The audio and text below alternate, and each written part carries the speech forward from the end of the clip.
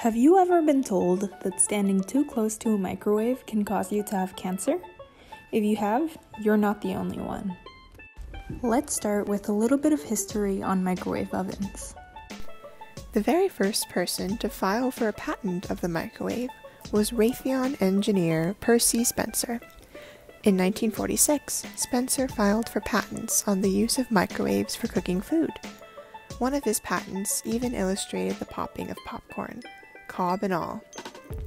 Despite the potential for near-instant snack food, the first commercial ready-to-range microwave ovens unveiled by Raytheon in 1946 were intended for use in restaurants and for reheating meals on airplanes. They were massive, expensive appliances built around 1.6 kilowatt magnetron cubes that had to be continuously water-cooled. By 1955, Raytheon had begun licensing its microwave technology, and the first microwave oven designed for consumers went on sale. The Tappan RL1 was wall-mounted and cost $1,295 US, almost $11,000 today, putting it out of the reach of most people. 10 years later, Raytheon acquired Amana Refrigeration, and the first Amana ready-to-ranges started showing up on household countertops in 1967 for a more affordable $495.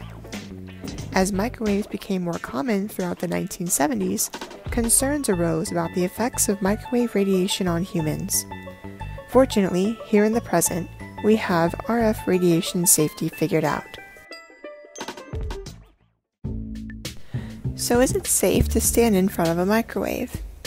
A majority of the time, it is. Microwave ovens convert electricity into a type of low-frequency electromagnetic radiation called microwaves.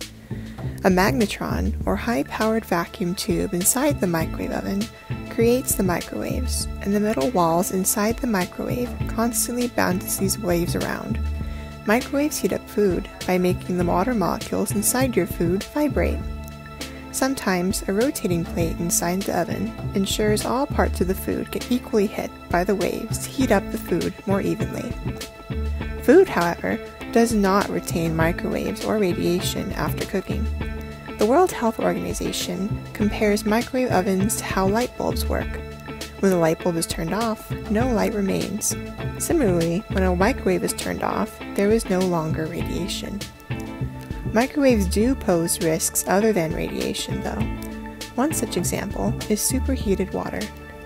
Burns from spilling hot food and liquids are common when using a microwave. This is because, unlike boiling water on the stove, there is nowhere for bubbles to form in a cup in a microwave or a dish. Disturbing the microwaved water by moving it or dipping a spoon could make the water bubble and boil immediately, leading to an explosion. This, in turn, may cause severe burns. Spills were the most common injury from microwaves during a 20-year study of emergency room visits. According to a 2013 study in the American Journal of Emergency Medicine, on average, an estimated 21 people per day were treated for microwave-related injuries, with hands and fingers being most commonly hurt. In the end, microwave ovens do not pose a serious threat to our health, but the FDA does recommend individuals to follow the instruction manual provided with each oven model. This generally includes only using microwave-safe cookware, halting operation if the door does not close firmly or is damaged, and regularly cleaning the oven cavity with non-abrasive tools.